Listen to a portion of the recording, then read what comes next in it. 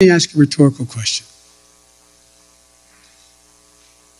Lies, lies, and more lies, and lies on top of lies. No, I won't. Anyway, give them, and you know, anyway.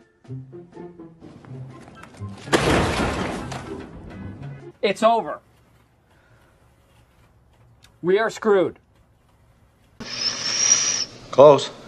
Spot definitely wrong. I mean, the idea these folks are running into anyway. We've had a lot of discussion about that in our whole household. You think is it anyway? What in the hell are you talking about?